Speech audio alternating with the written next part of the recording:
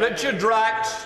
Thank you, Mr. Speaker. Can I concur with my right honourable friend for East Worthing and Shoreham, who proved that deterrence works? Of course deterrence works. Hear, hear. Does my right honourable, and I commend my right honourable friend and the Prime Minister for tackling this difficult issue.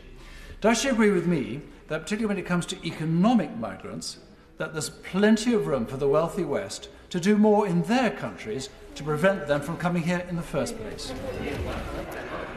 My honourable friend is right as usual, and this is where the left just goes wrong. They naively believe that everyone on a boat is always fleeing persecution, war and conflict. The reality is that many of these people are young, fit and healthy men. Many of them have paid over thousands of pounds to come here. Many of them are economic migrants, abusing our asylum laws, abusing our generosity.